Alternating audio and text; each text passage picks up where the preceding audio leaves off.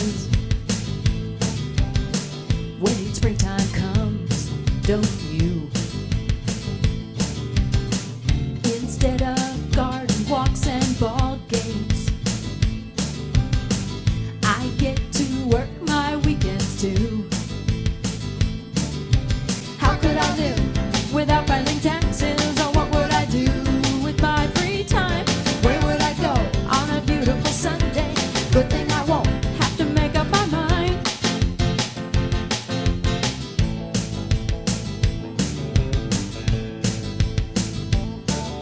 Subtract line 6 from line 5, and if that's more than 0, then enter the amount from Schedule A, line 21. Multiply line 7 by 0.03, and if that is smaller than 0.8 of line 4, then deduct that from your deduction. Isn't this fun? Oh yeah. How could I live without filing taxes? Or what would I do with my free time? Where would I go on a beautiful Sunday? Good thing there's summer to make up my mind.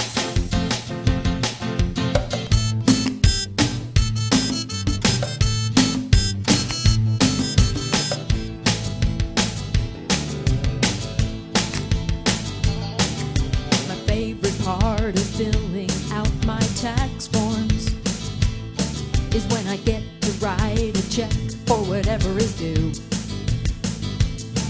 'Cause the government can get such incredible bargains with my money, like a $1 billion bridge or a $40 metal screw. How could I live without filing taxes? Or what would I do with my free time? How could I spend all of my money? Good thing there's someone who can spend it just fine for me.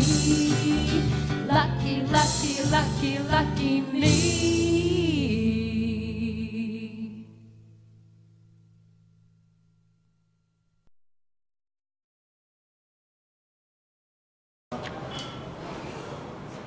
Hi guys, ladies and gentlemen. As you know, we normally have our meeting on the second Tuesday of the month, but since we basically have the pleasure of having Trevor Loudon here, we're probably this is one of the reasons we're having the meeting early. But before we go on, I'm actually going to introduce you to one of our co-organizers now, and his name is Jim Morose. I finally got it right. And I guess you guys already know him as the guy behind the camera, but he's going to have to do a lot more than just hold the camera from now on. Jim? Yeah, okay. Hi, I'm Jim, and I try to organize these things, but basically, we got to get some critical mass, and we're just talking to the folks at home now, for the show. But this is our March meeting. It's 2012, March. What day is it? 11th. 11th. And folks, we have our monthly meetings. We put them on, they're all on the website. Go to, NorthShoreTeaParty.org and try to, come and join us. We'd love to have you here. Thanks. Thanks, Jim. Should we shut the door? Yeah, we will. Next meeting is going to be on the second Tuesday of the month. That'll be just before the April 15th rally in Boston. The Mass Tea Party Coalition is actually going to be hosting. We will have a guest speaker. We'll announce who the guest speaker will be by same time next week for our next monthly meeting. And we are going to be actually meeting to organize a committee to actually work on mainly setting up to organize certain things regarding to the membership committee and so forth. Okay, so what I'm going to do is I'm going to introduce Trevor Loudon. You guys already heard of him. He's the guy that wrote the book Obama and the Enemies Within. And Trevor from New Zealand. Trevor, thank you. Okay. Good. So people weren't ready to. I don't know. No, mic too. The mic's a lot better. Quite good. No.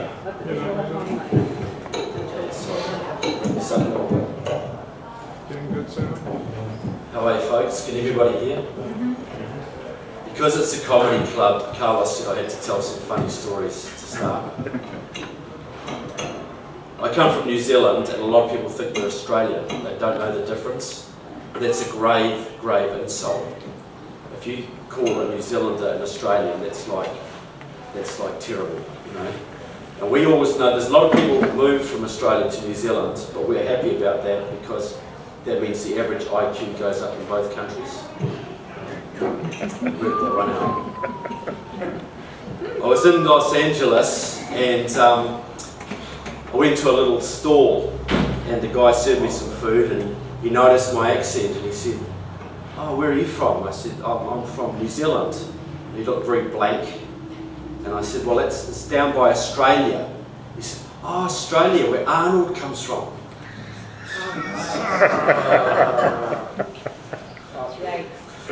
So, look, I'm here today as a guest of the Tea Party, and I'm glad to be here in the cradle of the American Revolution, and hopefully the cradle of the Second American Revolution, one that is long overdue and is very much needed for this country to survive.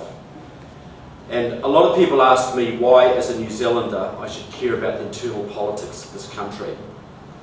And the answer is, there's two answers. The first one is simple gratitude, and that my country is only free because of the sacrifice of US servicemen, the huge sacrifice in the battles of the Coral Sea and Guadalcanal and Midway in World War II. Without that huge loss of life, my country would have been subjugated by the Japanese.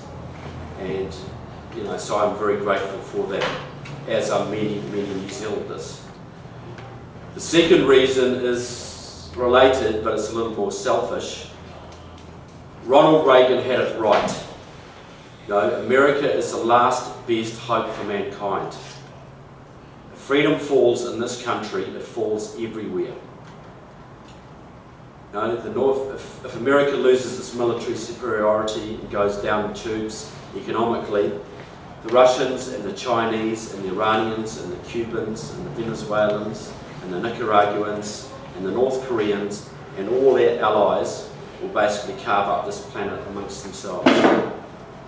And I live in New Zealand at the bottom of the South Pacific, and 1,000 miles to the north of us, the Chinese have basically taken over Fiji.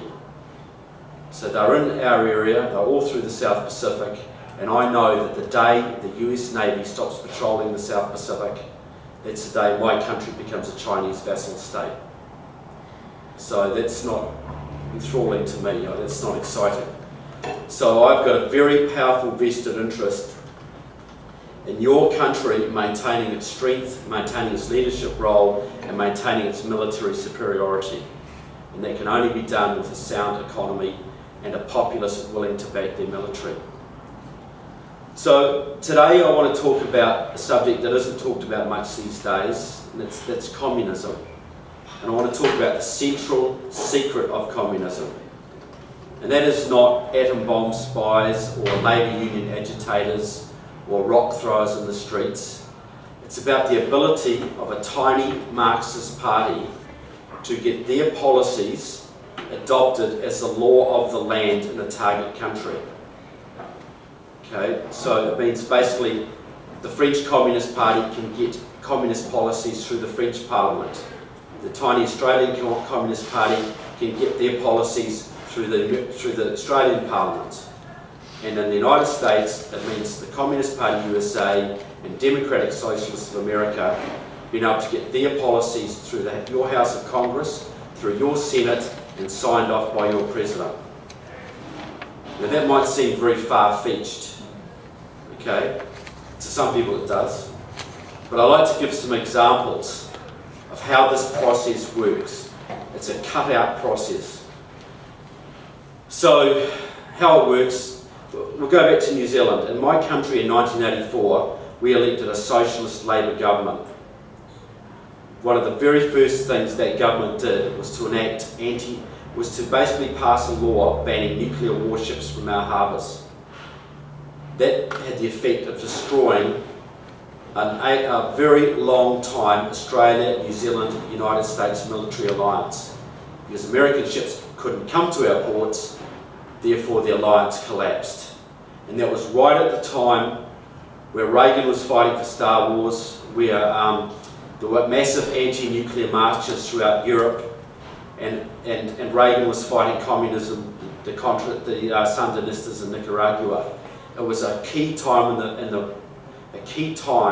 in the Cold War, and my country opted out and pulled out of the Western Alliance.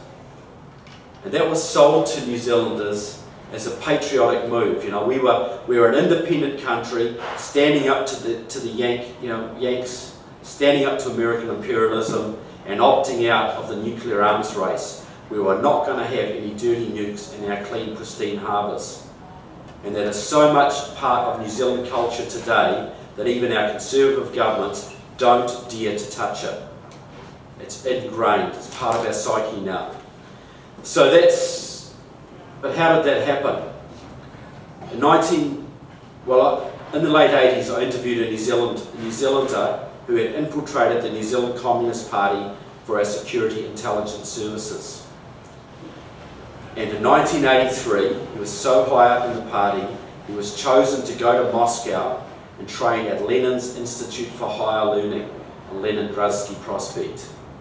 This was a huge communist training school for cadre worldwide. There were 7,000 students there, some of them on 7-year courses, some of them on one-to-one tutelage.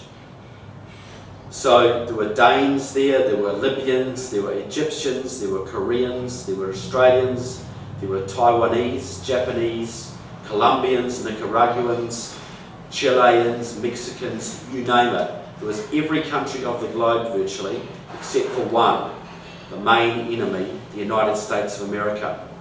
So why were there no Americans there? Because at one stage, your government had told the Soviets that had any Americans been caught training at that institute, there would be war.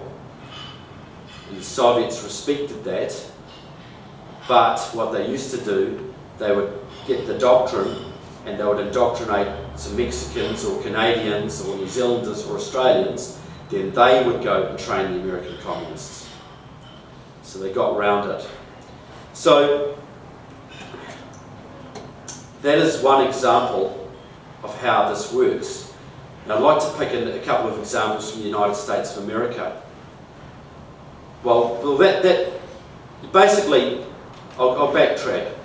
My friend sat in Moscow with the KGB, with the Soviet people, Soviet professors and that at the Institute, and they worked out, they wanted to take one country out of the Western Alliance in the hope that it would spread to other countries, that it would lead to the breakup of NATO.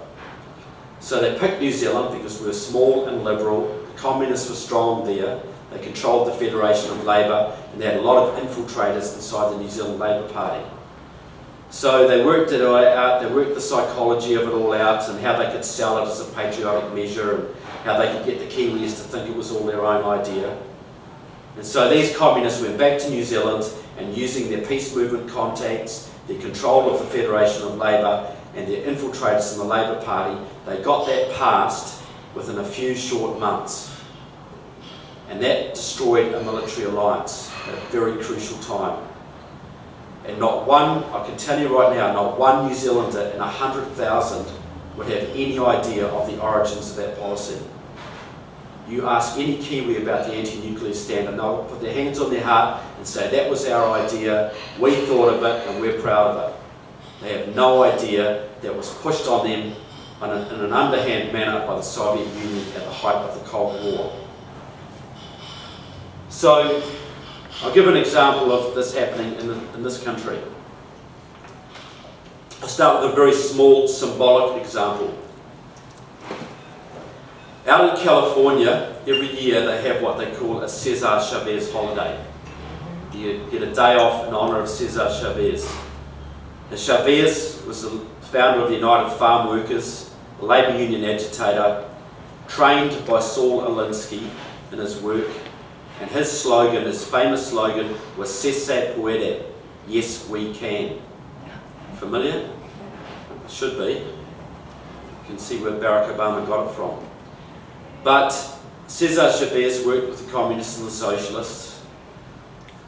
But the woman who got that holiday enacted into law was Evelina Alarcon of the Cesar Chavez holiday campaign. And she used all her contacts in the California state legislature. She enlisted a whole lot of left-wing movie stars and a whole lot of Southern California Labour Union guys, and she got that bill pushed through. Evelina Alarcon is the leader of the Southern California Communist Party USA. She is now trying to get that adopted on a nationwide basis, and her website proudly proclaims the endorsement of one Barack Obama. Evelina Alarcon even went to a meeting like this in Los Angeles in 2008, where she gave a great big Cesar Chavez poster to Maya Soetoro-Ning, the sister of Barack Obama, and used that as a big photo op for her campaign. But I'll talk about a more significant example, and one that will touch the hearts of some people in this state, and that's Obamacare. 1/6 of the US economy stands to be socialised. Now, it's not single-payer socialist medicine yet, but we all know which direction it's heading in, and we know where the labour unions, etc., want to push it. But the father of single-payer socialised healthcare in this country is a guy called Quentin Young. He's a medical doctor out of Chicago, a long-term activist. He's set up numerous front groups over the years, a whole bunch of alliances. He's campaigned relentlessly for single payer for 40 years. He's worked with John Conyers and others of your Congress to get single payer legislation put on the floor of your Congress for many, many years. Always defeated, but they kept coming back.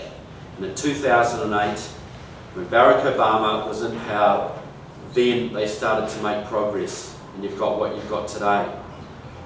Quentin Young was the personal physician of Barack Obama. He openly takes credit for indoctrinating Obama into the ideas of socialist medicine. But more than that, Quentin Young was a 40-year veteran of the Communist Party USA before he left that organisation to join Democratic Socialists of America, which is very, very powerful in Chicago and in this state. So don't ever tell me, don't ever tell me that one man can't change the world or can't change a country. These small groups of dedicated Marxists can alter the direction of your country, and you guys think the Democrats do it. But who elects the Democrats?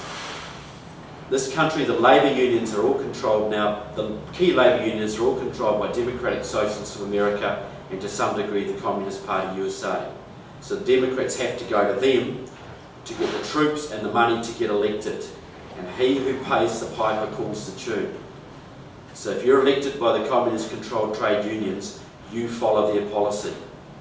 So therefore, the communists set the policy, the unions push it on the Democrats, and the Democrats push it through the floor of the Congress. And that's how it works.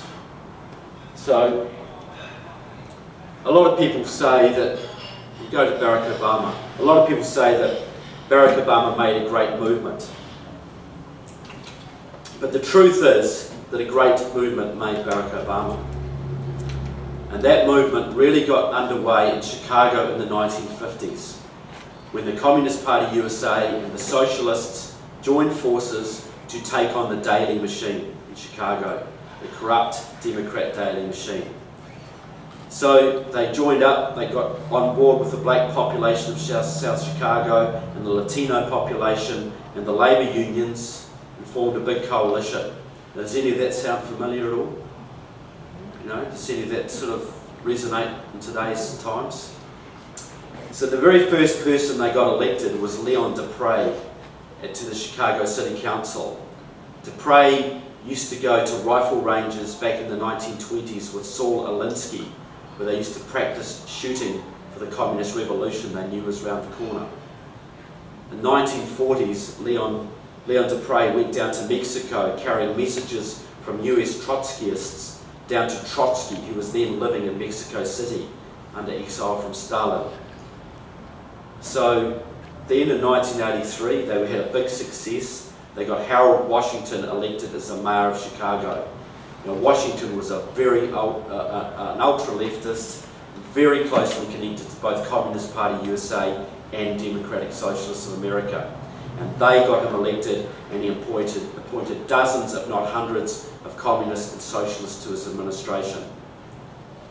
So then in 1992, they got Carol Moseley Brown, another far leftist, elected to the US Senate. Then they got Barack Obama elected to the Illinois State Senate. Then they got him elected to the Senate from Illinois. And then, using their contacts and their movement nationwide, they got him into the White House in 2008. And he who pays, as I say, he who pays the piper calls the tune, and he is fulfilling the agenda he was put there to fulfill. And that is the Marxist socialist agenda. So, you know, this is not an uncommon phenomenon. Like the left has always picked out promising young activists, quite often black or Latino, and using the labour unions, the black churches, their influence in the social movements, they get these people elected to positions of power in state legislatures, Congress, the Senate, etc. So they can then push socialist policy. But one good example of this would be Andrew Young, who was the UN ambassador to the United Nations. Another good example would be Antonio Villagrosa, the current mayor of Los Angeles, an Alinsky-trained guy, used to go to Cuba to pick sugarcane for Castro, etc. Long-term Communist Party connections, and was chosen by Obama for his transition team in 2008. So, we go back to Obama. Why is Barack Obama like he is? You know, what formed Obama's views? What formed his worldview? The very first significant mentor to Barack Obama was Frank Marshall Davis. Now, Frank Marshall Davis, a black guy, was a Communist Party member in Chicago in the 1940s. He was a poet, journalist, and a writer. Very well up in the left art scene of the time, very well thought of, part of the sort of left-wing literati of the time. But in 1948, he left all that behind, and he and his wife moved out to the little backwater of Hawaii, which was a real backwater at the time. And why would he do that? Because at the time, the communists were the US communists had been told by Stalin to move as many comrades as they could out to the Hawaiian Islands to build up the party there, because A, Pearl Harbor was there, and they wanted as many spies on the island as they could. They wanted to agitate for the removal of Pearl Harbor, so they wanted lots of agitators. And they're also anticipating Hawaiian statehood, because they knew that once Hawaii became a state, if they could take over the local Democrat Party, they would be guaranteed 2 more left-wing senators in your Senate forever, plus a whole bunch of left-wing congressmen, so they could tilt your country to the left. That is exactly why the left, the hard left, has been promoting for many years now the DC statehood movement, and continues to support the Puerto Rican statehood movement today, because it's all about demographics. It's about getting more Democrats in the Senate and less Republicans, so they can shift the balance of this country permanently to the left. So out in Hawaii, Frank Marshall Davis, he starts working for the Honolulu Record, a labour union publication. His boss, the editor, was Koji Ariyoshi. Ariyoshi was a party member. He had worked in China during World War II with the US Army, working with Mao Zedong's communist forces.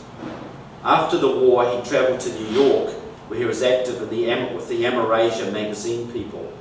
Now, this was a magazine mainly staffed by communists, a lot of them Soviet agents, who tried to influence the US State Department to turn US foreign policy away from Chiang Kai-shek's nationalists and towards the Chinese communists. And they succeeded in that and delivered 500 million Chinese to Mao Zedong's forces. So in Hawaii, Frank Marshall Davis, he joined the Democrat Party, as all the communists did. But he also had a hobby. The FBI, who was watching him all the time, used to see him going out photographing obscure beaches and hills and geographical features all around the Hawaiian Islands.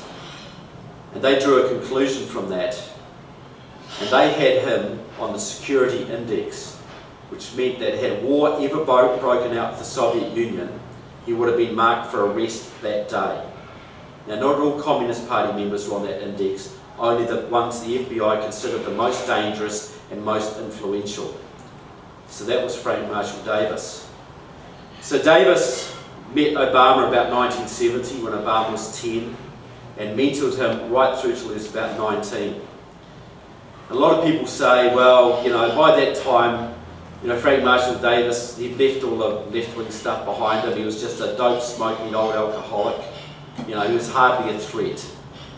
But Frank Marshall Davis, as late as 1979, was still listed as an endorser of the American Committee for the Protection of Foreign-Born, which was the leading Communist Party USA front of the day. So there's no evidence at all that Frank Marshall Davis ever stopped being read. So Obama leaves Frank Marshall Davis. He goes to Occidental College in Los Angeles, where he mixed with the Democratic Socialists of America people there and Tom Hayden's radical crowd. Then he went out to Columbia University in New York. There he attended at least one and possibly two of the annual Socialist Scholars Conferences that were then held at New York University or Cooper Union. And they were big gatherings, so organised by Democratic Socialists of America. 2,000 or 3,000 Marxist radicals, black power activists, radical feminists, gay activists, whatever, 2,000 or 3,000 people sitting in a big hall plotting to bring your country down. And Barack Obama was right in the midst of it. So he leaves there and goes out to Chicago. The reason he went to Chicago was because of the election of Harold Washington, the left-wing mayor. He even applied for a job at Washington's administration. He didn't get that, but he did go out, worked as a community organiser for a few years, went to Harvard, came back and set his sights on a political career. Now, the woman who gave Barack Obama his start in Chicago in Illinois politics was one Alice Palmer. She was an Illinois state senator who decided to run for Congress. And her idea was, I'll go for Congress, and Barack, you can have my Illinois Senate seat. So she took Barack Obama around the traps, introduced him to all the people he needed to know. She was the one who took Obama to the famous meeting in the drawing room of Bill Ayers and Bernardine Dawn, the terrorist weather underground leaders. Quentin Young was there as well, where he was basically introduced to the Hyde Park left, the people who had started this movement many decades before. But Alice Palmer had a history herself. In 1980, she was invited, and I have the invitation cards, to the first anniversary of the Grenadian Marxist-Leninist Revolution. She was invited by Maurice Bishop himself, the leader of the island. He was later killed by his communist brethren, and it was after that that Ronald Reagan invaded the island and kicked the communists out. But she was invited there along with her husband. In 1983, she went to Prague, Czechoslovakia, where she attended a meeting of the Communist Front, Soviet Front World Peace Council. She was also a leader of the US Peace Council. She served on its executive with people like Barbara Lee, who's now a congresswoman from California. And that was a front for the Communist Party USA. In 1985, she took 16 black journalists to the Soviet Union, Czechoslovakia and East Germany. In Czechoslovakia, they met with officials of the Czech Foreign Affairs Department and discussed issues to do with America. She was at that time the leader, the head of what they called the Black Press Institute, based out of Chicago. That was a network of black journalists all over the United States, virtually all communists, whose job was to spread Soviet disinformation and communist propaganda amongst this country's black population. In 1986, Alice Palmer went to the Soviet Union, to Moscow, to cover that year's annual conference of the Communist Party of the Soviet Union. The same year, she became the president, the international president of the International Organization of Journalists. Now that was a bona fide Soviet front, run by the Soviet Union to influence journalists around the world. It was run by communist journalists. And Alice Palmer's job was to monitor activities in Canada, the United States, Mexico and the Caribbean. But another part of her job was to implement what they called their new information order, which was basically had to do with what they called issues of media fairness, as in fear, you know. Now, who remembers the fairness doctrine in the United States? Okay. It was abolished by Reagan. It was the idea that if you had a radio station and you put a conservative talkback host on, you had to give equal time to a liberal. Okay? Because the left didn't consider it fair that a conservative could attract sponsorship and an audience, while the liberal got no listenership and no money. That was unjust. So they had to be fair, you guys had to subsidise the liberal, which made talkback uneconomic, and it was only when Reagan abolished that talkback flowered, the conservative talkback flowered. You got the Rush Limbaughs and the Sean Hannitys, whatever, and you've got the movement you have today. And that is why, you know, I asked you to consider where that fairness doctrine may have originated from. And that is why Barack Obama wants to reintroduce some form of the fairness doctrine today and extend it to the internet. Because he wants to shut conservative voices down. It's not fair. You guys should have your voice when nobody listens to the liberals. You know, it's just, as if there's not enough liberal media in this country now, you know. So that was Alice Palmer. Alice Palmer was effectively a high-level Soviet operative. And she got your president his first job in politics. So we'll go now to the people around Obama. You know, you're judged by the company you keep, and I'm very proud to be judged by this company, I must say. And I really am. But we'll look at two people. The first is Valerie Jarrett, the other half of Obama's brain. Now, Valerie Jarrett introduced Obama to his wife. She has fundraised for him, guided his career, and she sits in the White House now with the ear of the president at all the time. She's his closest friend and advisor. There's no question of that. But Valerie Jarrett has a bit of a family history as well. Her mother is Barbara Bowman out of Chicago. Barbara Bowman runs the Erickson Institute, a child psychology institute which has had a lot of influence on early childhood education in this country. In 2009, President Obama gave her an award for her work, and that ceremony was prominently featured in the Communist Party USA's People's World. Erik Erikson, who the institute is named after, was an errant disciple of Sigmund Freud. He's the guy that coined the phrase identity crisis. In the 1940s, he was expelled, he was kicked out of Berkeley University because he refused to sign an anti-communist loyalty oath. He was also a lecturer at the California Labor School, Communist Party USA's trade union school at the time. On the board of the Erickson Institute have served Tom Ayers, the father of Bill Ayers, and Bernadine Dawn, the wife of Bill Ayers and a famous terrorist in her own right. We go to the other side of the Jarrett household. Her late father-in-law was one Vernon Jarrett. He was a black journalist, very prominent journalist in Chicago. The last thing he did when he was dying of cancer in 2004 was to issue a call from his deathbed for the black population of Chicago to get out and vote for Barack Obama in that year's primaries. He was a big Obama supporter. In 1946, way back, Vernon Jarrett served on the Illinois State Executive of American Youth for Democracy. A very noble sounding organisation, no doubt, but it wasn't the youth wing of the Democrat Party, it was the youth wing of Communist Party USA.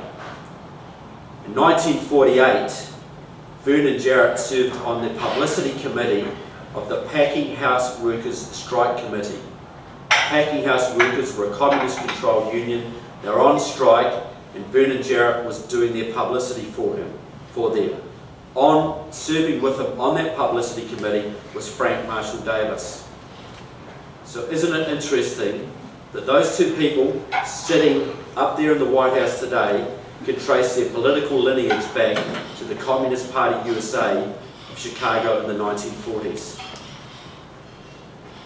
So on the other side, the other half of Obama's brain, and that doesn't leave a heck of a lot, that's Mr. David Axelrod. Now Axelrod got Obama elected, there's no question of that. And he's now sitting in Chicago orchestrating Obama's 2012 election campaign. David Axelrod, his mother was Merrill Bennett. She was an advertising executive. She came up with the concept of focus groups, where you go and sit in a room and you test a new toothpaste or a political slogan, and they give you some free movie tickets or a $50 voucher or something. So that was her idea. But before she did that, she used to work for PM, which was a magazine based in New York, so-called liberal magazine, but half of the staff members were Communist Party USA members, including at least one known Soviet spy, the famous journalist I.F. or Izzy Stone, who later became involved with Democratic Socialists of America and wrote endorsement letters for one Bernie Sanders, your neighbouring senator. So Merrill Bennett, that was her role. When David Axelrod moved to Chicago to study political science in the 70s, he was picked up and mentored and trained and guided in his early career. They even got him his first job with the Chicago Tribune, I think it was, by two well-known Chicago journalists, Don Rose and David S. Cantor. Now Cantor and Rose had a little publication in Hyde Park called the Hyde Park Kenwood Voices. It was basically the paper of the Hyde Park left. They carried articles about Quentin Young's trip to North Vietnam during the Vietnamese War, about his son Ethan's trip to Cuba to cut sugarcane for Castro. They had a regular column they covered the SDS riots in Chicago in 1968, backing the radicals. They had a regular column there by Abner Mikva, the local congressman, and they really featured his career and promoted his career. Abner Mikva was a long-serving Democrat out of Chicago, a very strong anti-gun activist, extremely strong on that point. In later years, he's become an open advocate, an open supporter of Democratic Socialists of America. He was also, for many years, a mentor to Barack Obama, and another person you will all know, and that's Elena Kagan, who now serves on your Supreme Court. So, this little partnership, Don Rose and David Cantor. Don Rose was a communist frontist since the 1940s. His Chicago Red Squad file, his police file, described him as a dangerous anarchist. He was an activist. He was a leader, one of the top officials of the Chicago Committee to defend the Chicago Committee for the Defense of the Bill of Rights, where he served with Quentin Young, the leading Communist Party front of the time. The other half of the partnership, David S. Cantor, he has Massachusetts roots. He was born here. His father, Harry Cantor, was the leader of the Massachusetts Communist Party during the 1930s. He was jailed for sedition when he slandered the governor, I think it was, over the Sacco Vanzetti case, when two Italian anarchists were executed for murder. So after getting out of jail, Harry Cantor took the whole family, including baby David, to the Soviet Union, where they lived in Stalin's paradise for many years. But by 1948, David Cantor and Harry were in Chicago, and David Cantor was running the student newspaper at the University of Chicago, the Chicago Maroon. He was also an active member of the Communist Party at the time. Fast forward to 1960, and David Cantor, still a communist, is working with Leroy Wallens, another party member, running a little organisation out of Chicago called Trans World Publications.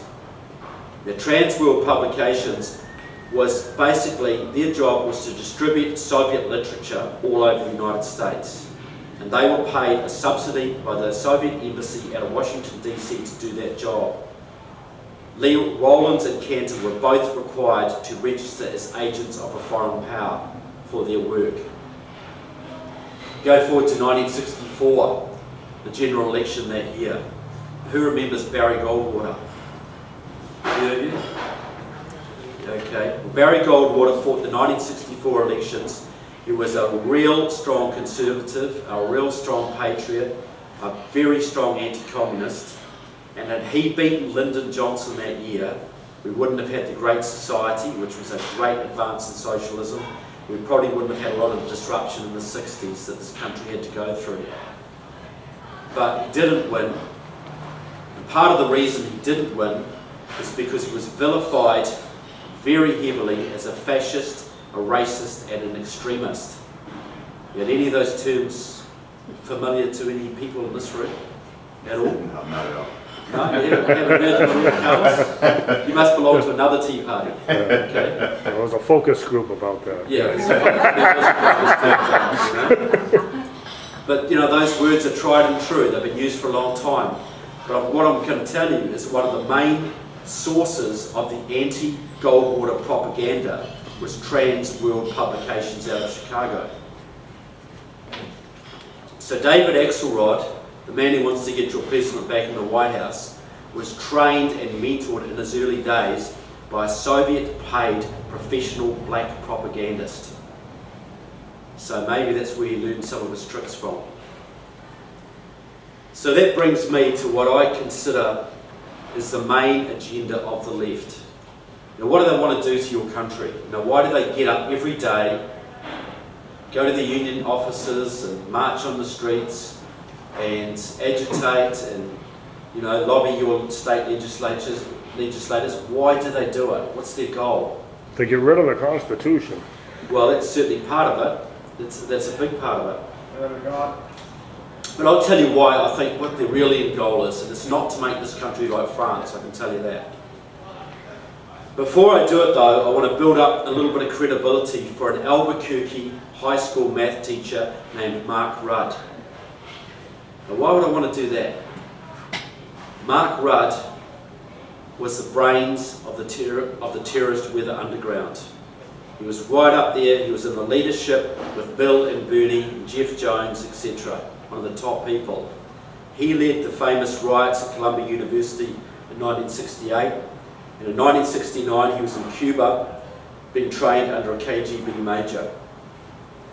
In 2006, Mark Rudd and Bill and Bernie and Angela Davis and Tom Hayden and Jeff Jones, another terrorist weather underground leader, who incidentally helped write Obama's stimulus package, got together with a whole bunch of radicals, ex-SDSs, Communist Party members, Democratic Socialists of America leaders, and they set up a new organisation called Movement for a Democratic Society.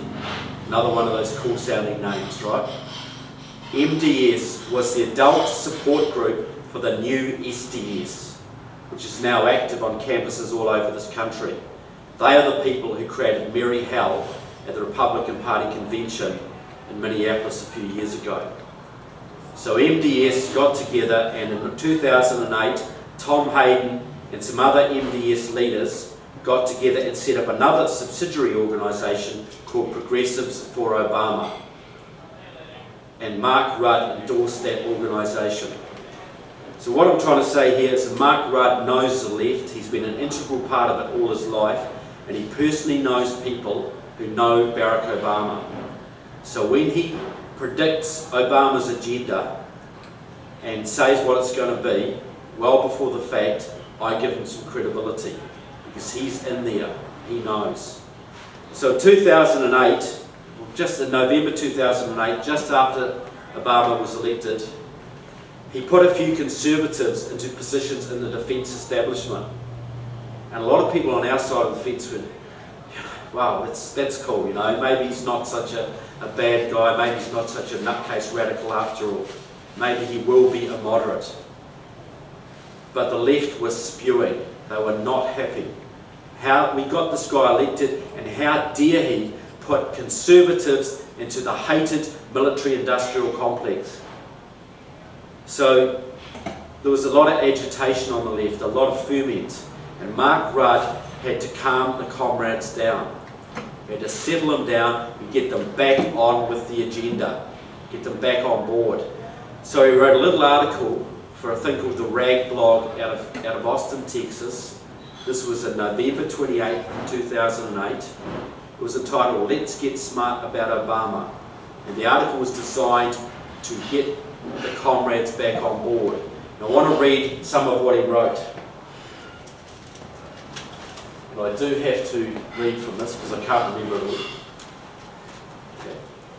He said, "Obama is a very strategic thinker. He knew precisely what it would take to get elected, and he didn't blow it. He knew he had to play to the centre, to not be run over by the press or the Republicans, or to scare centrist voters away. He made it. So he has a narrow...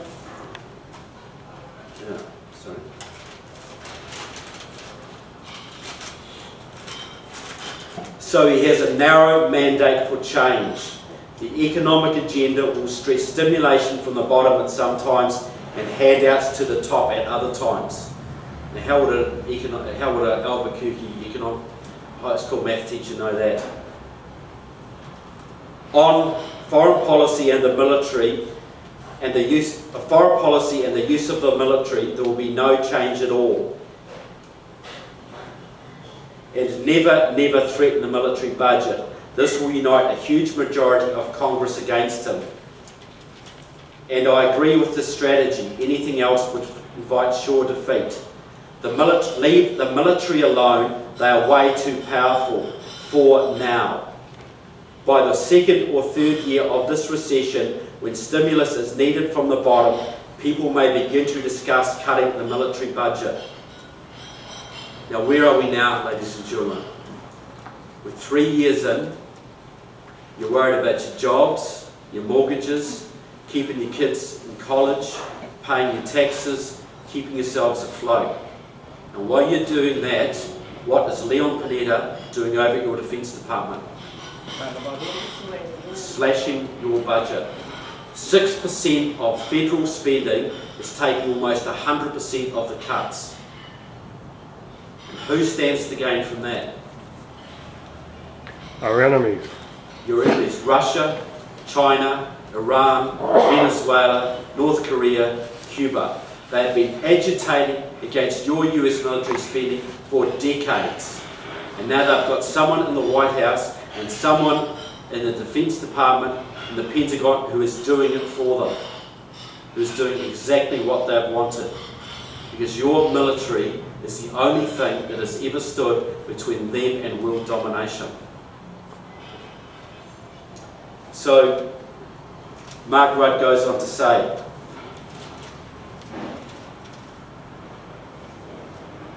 Obama plays basketball.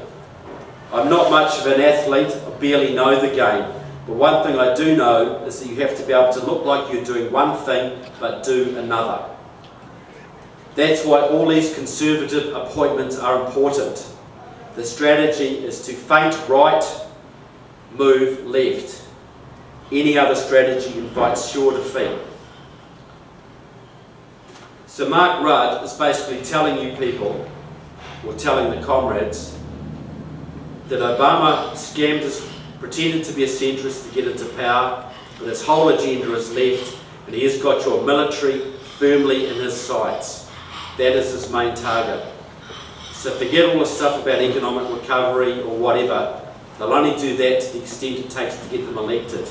Because they want to bring your country, they want to bring your economy down to the point that your military budget is so badly affected that you will have no choice other than to be incorporated in some big United Nations world government or face the combined military might of your enemies. And if that comes to the, if you go down that far, you won't be able to defend your own homeland, let alone defend Israel or New Zealand or any of your other allies. And that is why as a New Zealander, I have a very powerful vested interest in you guys turning this around. Because this is where it's heading. They don't want to make you like France, they want to make you like Cuba. Now that brings me to Leon Panetta. Voted in 100-0 through the US Senate, a very popular, affable man, the man who got Osama bin Laden. But what is he, you know? He's had two years military experience, but he's a budget man. That's what he did in the White House. That's his expertise. He's a smiling face who can cut the maximum amount of your budget without ruffling the feathers of the Republicans or the public at large. That's why he's there. We go back in history. Leon Panetta was a congressman out of Santa Cruz for many years, Democrat. Goes without saying, of course. But the Democrat Party in Santa Cruz is not the Democrat Party of Kentucky or Iowa or, you know, Nebraska. It is a far left, lunatic fringe, nutcase Democrat Party of Southern California. And Leon Panetta used to have Democratic Socialists of America members on his campaign committees. He used to work with DSA members like Adam Laird. He used to work in all the left-wing causes of the day. He spent his time in Congress campaigning against Star Wars,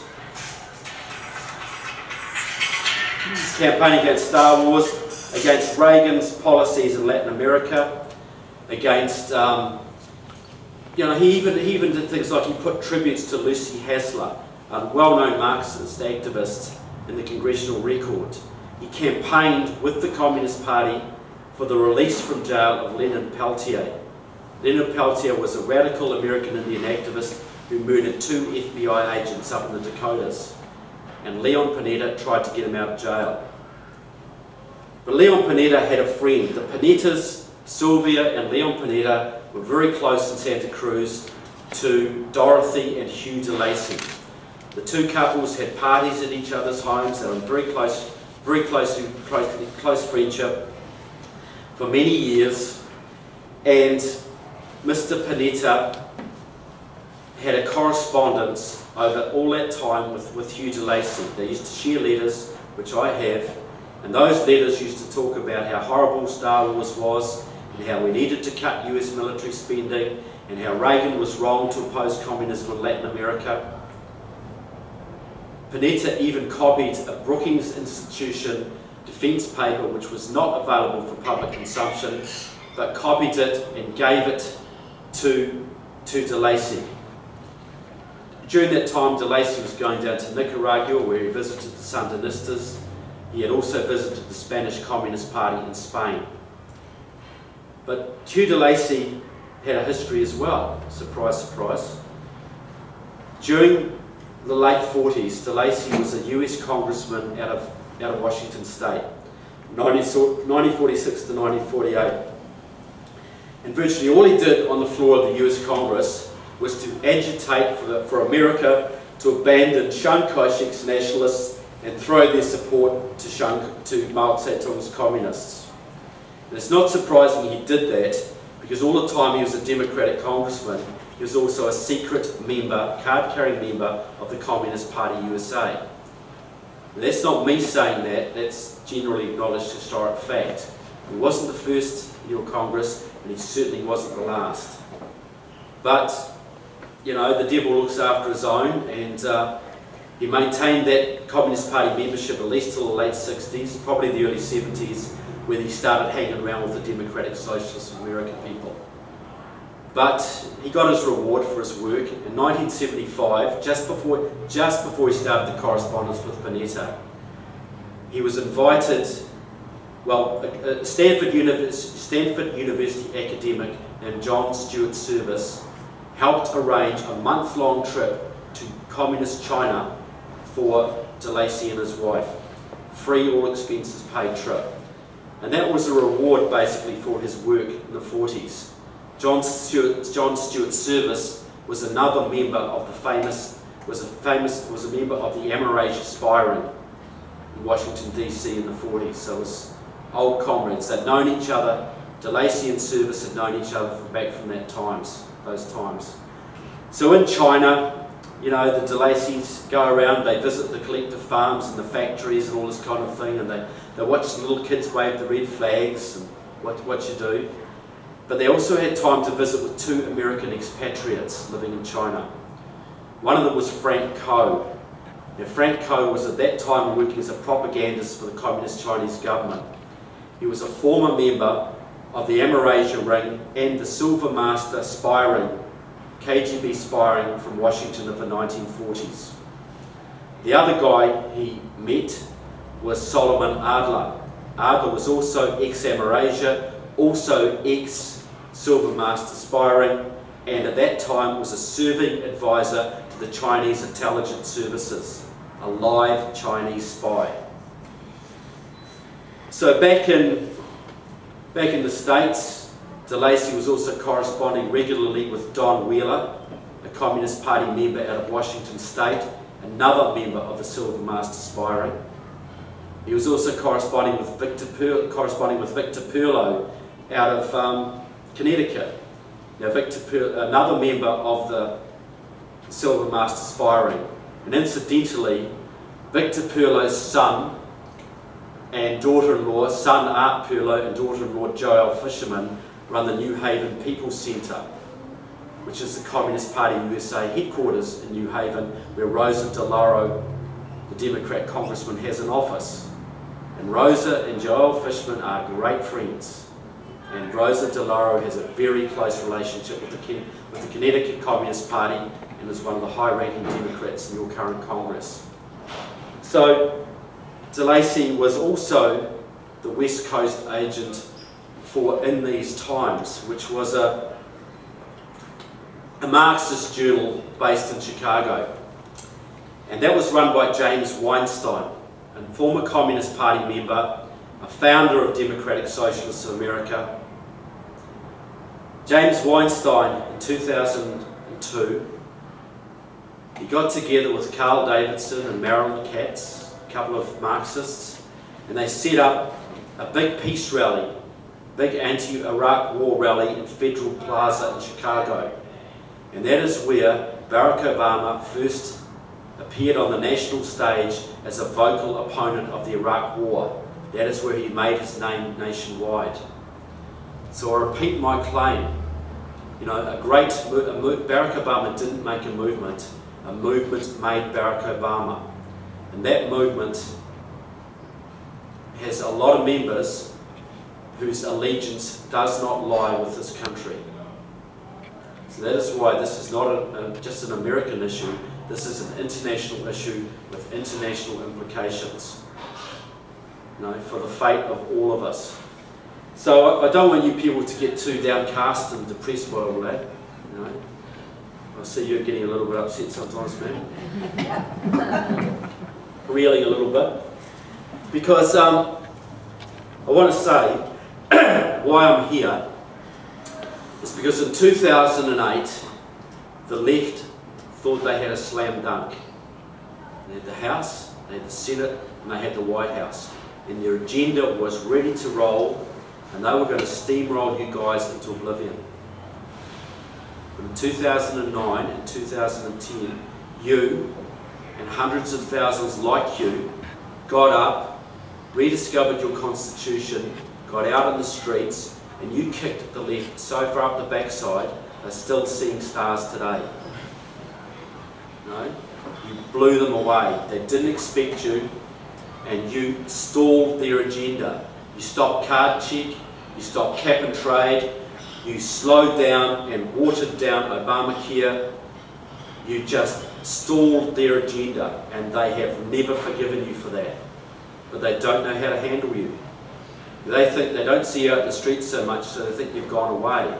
But right now, the Tea Party movement and people like you are getting into the state houses, into the school boards, the county commissions, all of these institutions, and you are changing this country from the grassroots up. Now, this is 1773 of the Second American Revolution. And you think what it was like in those days. Most of the people at that time were either Tories or apathetic. It was a very small core of people who are empowered by a vision of what America could be like, and they went to war. A bunch of farmers and shopkeepers and lawyers and doctors took on the mightiest empire in the world at that time, and they beat them. You know, they beat them. And how miraculous is that? So I talk to a lot of Tea Party folk, and a lot of them will say to me, you know, there's not enough of us, and people won't listen, and it's hard work, and are we making any progress, and should I keep doing this? You know, it's tough. And it was tough for those guys too. You know, they put their lives on the line. They put everything they had on the line. They had no popular support. They put everything in their line, and they prevailed. And I want to say to you, you know, don't underestimate the historic significance of what you're doing, because you are starting a revolution that's going to reverberate for hundreds of years. And there are millions of people all over this planet watching what you guys do, rooting for you, and hoping that you'll be successful so that you can turn your country around, so we can turn our countries around as well.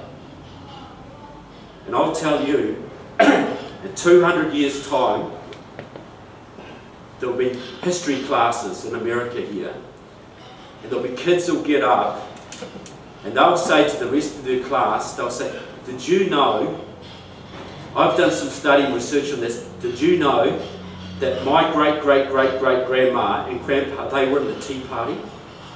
No, they stood up for America in its darkest hour of need and turned this country around, and that is why we are free today. This movement will be as significant as the American Revolution was at its time. And you are at the beginning of that phase, just like those people were back in 1773. So please keep the faith, you know, keep on powering on, because you've got the right ideas, you've got the right tactics, you've got a lot of public on your side, even if they won't declare it. And you can keep going back, you can keep on keeping on, and you will take this country back and turn it around. And so, I just want to say that because of what you guys are doing, I do what I do. And I'm so proud to be associated with the Tea Party movement and what you've achieved so far and what you're going to achieve. So I just want to say a heartfelt thanks for your work, and God bless America.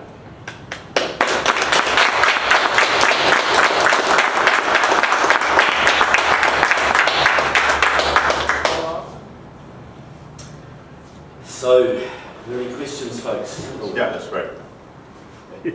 Happy to say questions if you're not too shell-shocked or whatever. Someone like Pelosi. Nancy. Yes. Nancy, yeah. Is she part of this, or is she just sort of a fellow traveler, or is she a total?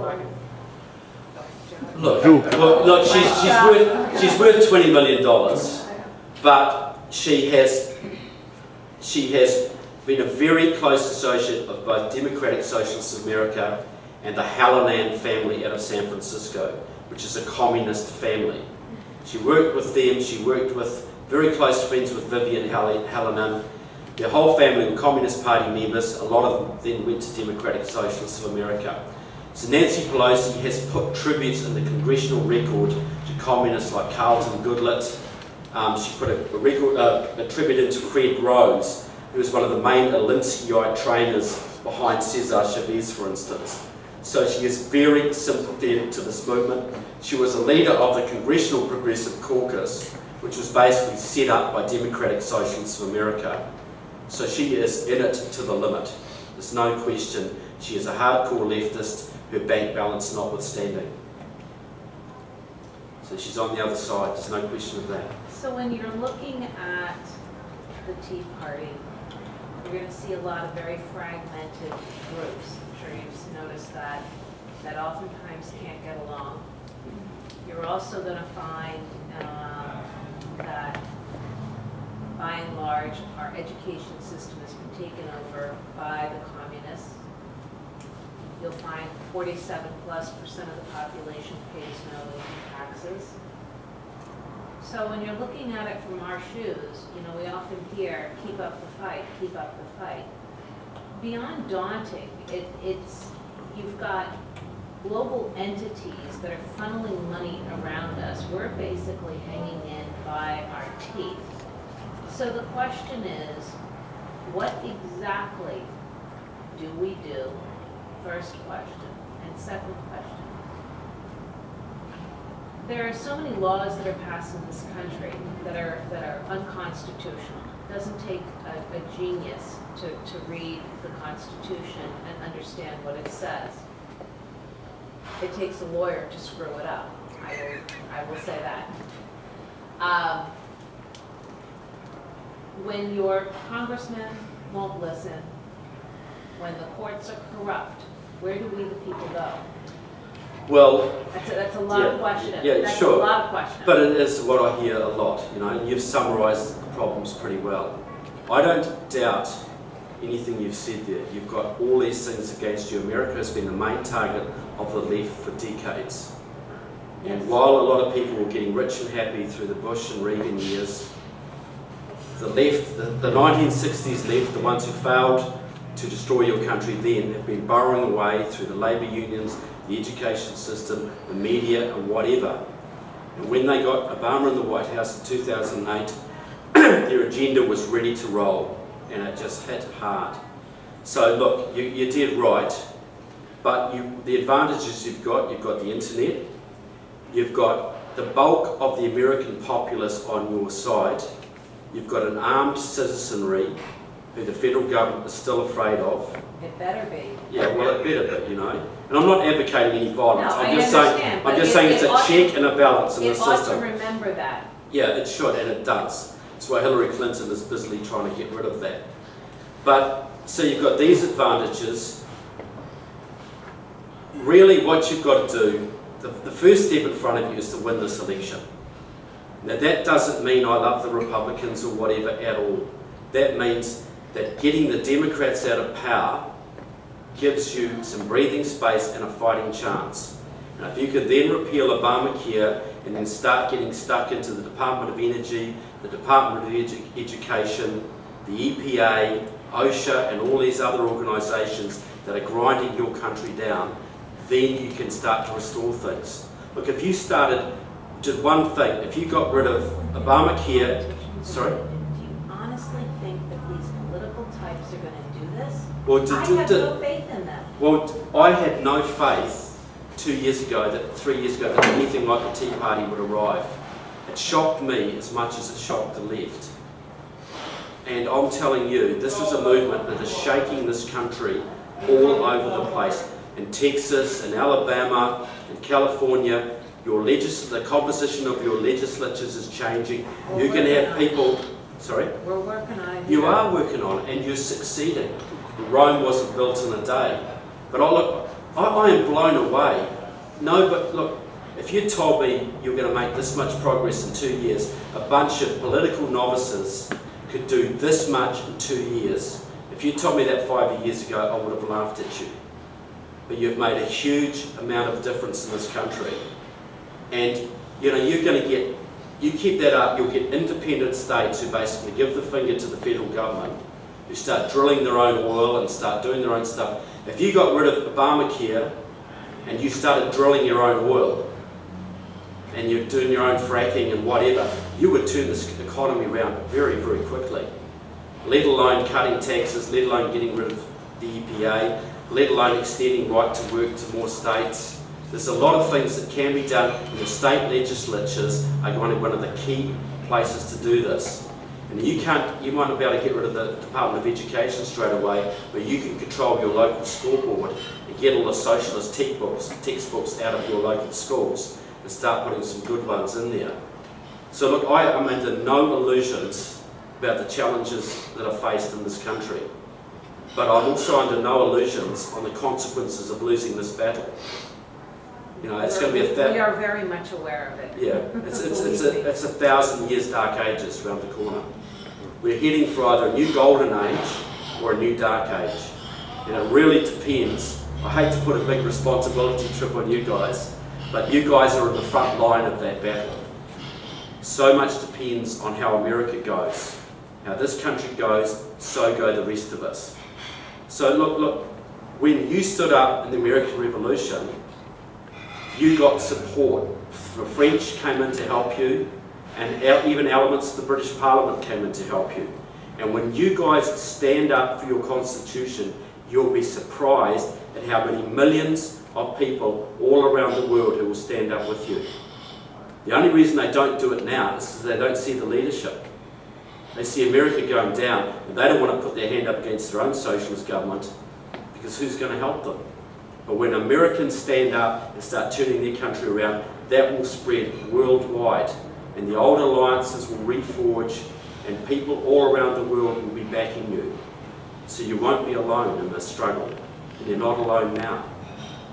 So please, it's George Washington, if somebody, he won because he was an optimist. He had overwhelming odds against him. And you've got overwhelming odds against you now, but you're guided by a true ideal.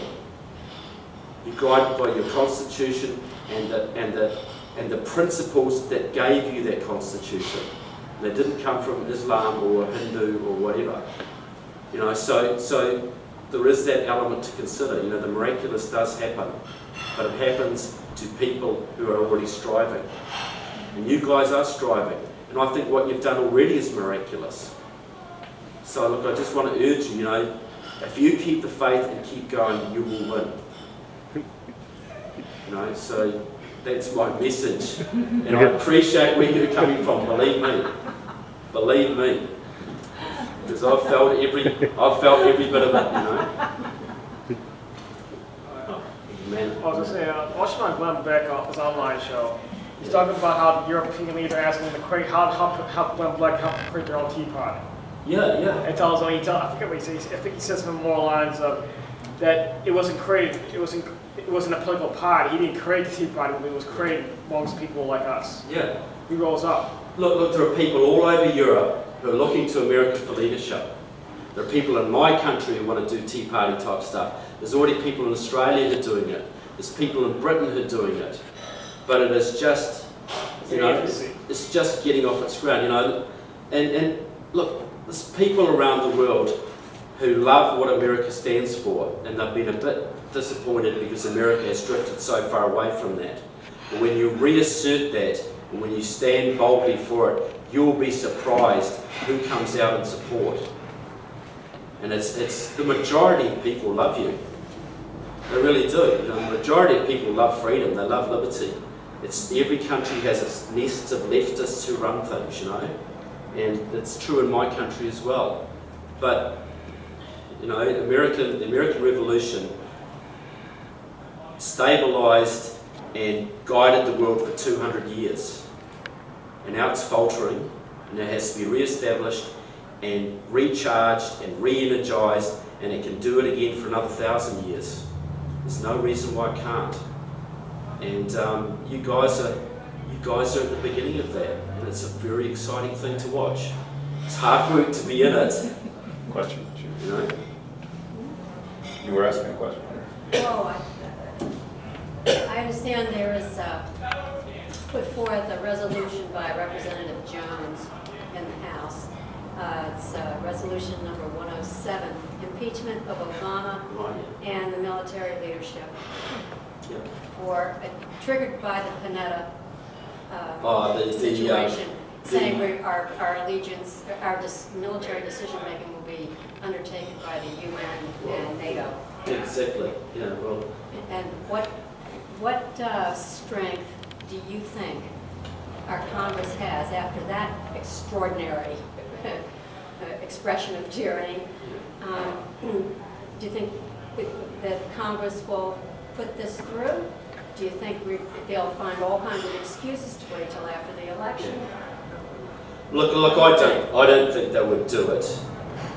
And I'm sort of, look, this is my view, and it might contradict it, but I agree that Obama should be impeached, and I agree that Panetta should be impeached as well, and I think they should push it But really the main focus has got to be the elections, and then after the elections you've got to have congressional hearings and Senate hearings into people like Obama, into Anita, their backgrounds and how they got to the positions they did. And I think that's all too much to do between now and then.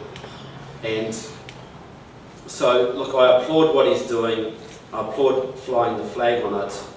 I doubt that it will get anywhere before the elections, but I'm glad he's raising that flag, and hopefully after the elections it will be carried forward.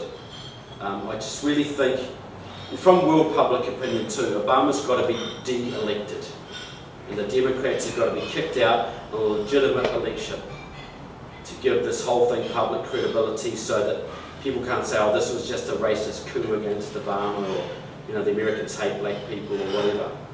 You know, he's got to go, and a new government's got to come in, and then you guys have got to pressure the new government to get serious about national security. Look, the new government's going to face huge challenges, because a lot of the enemies of this country have been holding back while their man is in the White House.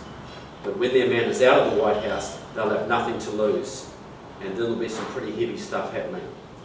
So it's going to be forced on the new government to take some strong security measures, I think. And you guys, your role is to keep your community strong and keep the pressure on and keep the state houses strong, so that the federal government can't boss the states around.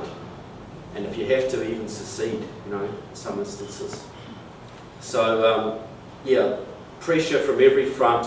But I just think the crucial thing is a legitimate election which you guys win, with a whole lot more strong Conservatives in the Senate and a whole bunch more in the Congress. You know, if you had 20 Jim DeMints in the Senate and 50 Alan West in the Congress, a lot of your problems would be fixed pretty quickly. Can you manufacture them today? I'd like to clone them, yeah, exactly. But look, your state legislatures, you know, they are a lot more conservative now than they were 2 years ago. I'll tell you that. You know, no question. So, Except ours. Well, even the Massachusetts one is better. Not much better, but it's better. Start. Yeah, it's a start. along with this whole mess, Yeah. we have to think about creeping Sharia Yeah. and what's going on in Egypt. Yeah. And how does that feel? Well, look, this is how I say it. Islam, radical Islam and Islamic terrorism has always worked with the left for 50 years. They're like that. They're two arms of the same octopus. You know, we know that the communists infiltrated the Christian churches a long time ago. They also infiltrated the Islamic seminaries as well. Look, the Taliban in Afghanistan, they're as much Maoist as they are Muslim. You know, the number two man in Al Qaeda was trained by the KGB, Al-Zahawi or whatever his name is. So that is why in this country the ACLU and all the leftist groups are empowering at every opportunity the Muslim radicals. But if you try and put a nativity scene up in your local council building, they'll be on your case. You know, they'll stop you. So the left is the radical Islamic thing, the creeping Sharia, is empowered by the left at every opportunity, because thine enemy's enemy is thy friend. They know these guys hate you, so they help them to hate you, to destroy you. So really, they're two branches of the same movement. And if you could disempower the left, you will be able to knock back the spread of Sharia and all these unconstitutional, you know, I've got nothing against Muslims if they just live in their own communities and do their own thing, that's fine. My cousin is a Muslim convert and she's perfectly harmless. But it's cultural, it's cultural Islam guided by Marxism that is the threat. You know, and that's got to be fought. It's got to be understood as a branch of the left. And even though they hate gays and suppress women, they're still, the radical left will still work with them at every opportunity. So it's a united front. We have to fight both at once. One more question, guys? Trevor, have you sent a copy of your book to Tom Brokaw or Charlie Rose? No. It's gone all over the place. I don't know where it's gone everywhere, but I not to those specific guys that I can think of. How about left-leaning Bill O'Reilly? Leftist Bill O'Reilly. Look, Glenn Beck's got it. I know some of the other top journalists have got it. Look, a lot of my stuff's been quoted in other books as well. So, and I know that there are films coming out this year on Obama that are going to deal with some of the aspects of what I'm talking about. And the late great Andrew Breitbart's websites are also going to be exposing a lot of the stuff. So I think, like Andrew Breitbart, some of the stuff's already been talking about. Well, there was a big article in National Review, not a National Review, the American Spectator, which quoted a lot of my stuff on David Axelrod and his mentors, Cantor, Rose, etc. So this stuff's getting out there, and it will be out there this year. You know, just as Frank Marshall Davis is common knowledge now, and Van Jones is common knowledge, Alice Palmer and and Don Rose and David Cantor will also become common knowledge. And this man is not going to be able to get away with the scam he got away with last time. Of course, the AP is what? Axelrod Productions? Okay, I'm sorry. Yeah. You got another one, Mike. I don't want to say it. Yeah, so what I've been doing is going around the States. I've been to a whole lot of meetings in Florida and New Jersey and Connecticut. I'm going to Colorado next. I'm speaking at a big conservative conference in Utah. I'm going to address the tax party's big meeting in Orlando on April 15th, which is about 3,000 people. So, you know, I'm speaking to audiences from 10 to 1,500 to a couple of thousand all around this country, and I'm going to be doing it for 3 months.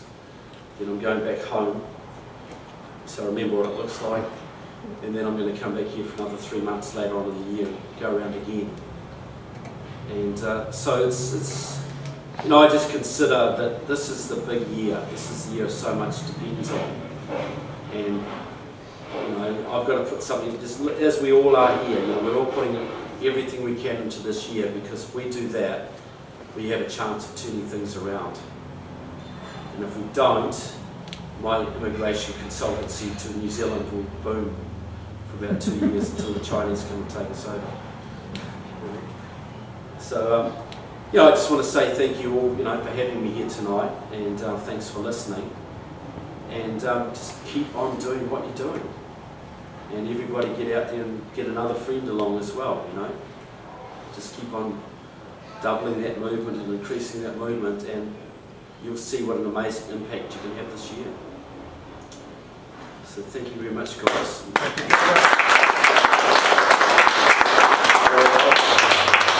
So, we do plan to have him back again, this time with more notice to everyone. And we hope to actually have multiple locations, just as we did right now, even though we actually some of the stuff at short notice. And, hey, Yeah. so... I think there's 2 books left. yeah, are they all gone, or... Oh, right. Do you want one, Sheila? Do you want one? Okay, so... And I'll take the last one, because nobody else wants one, right? I've got one already. Okay. Yeah, he's got one. Alright, so, Yeah. so then... So he's got one, so but I don't want to carry any more of my baggage, so that's no, that's it, they're all gone. Sure. yeah. And now the last joke before you leave? I'll think of a joke. Who knows Tom Jones songs? You know Tom Jones? Yeah. Okay, a guy goes into a psychiatrist's office and says, Doctor, look, I can't stop singing green, green grass of home. Everywhere I go, green, green grass of home. I can't stop green, green grass of home. The doctor says, I know what you've got. You've got Tom Jones syndrome. He says, oh, well, is it common? The doctor says, it's not unusual.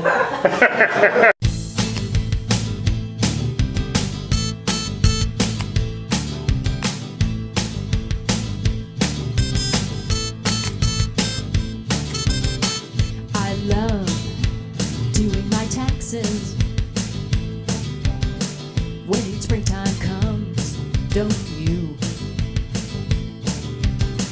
Instead of garden walks and ball games, I get to work my weekends too. How could I live without filing taxes? Or what would I do with my free time? Where would I go on a beautiful Sunday?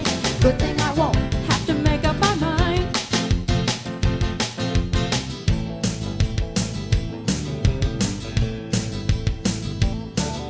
Subtract line 6 from line 5, and if that's more than 0,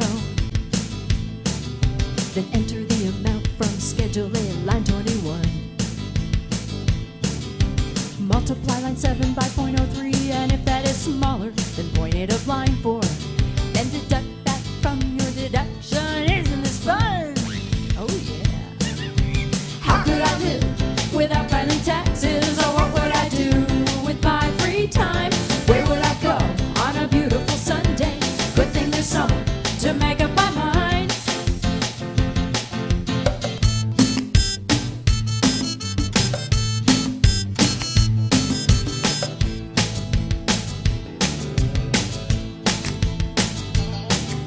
My favorite part of filling out my tax forms is when I get to write a check for whatever is due.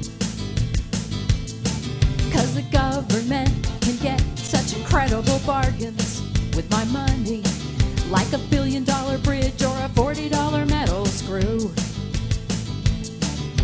How could I live without filing taxes? Or what would I do with my free time? How could I spend all of my money? Good thing there's someone who can spend it just fine for me. Lucky, lucky, lucky, lucky me.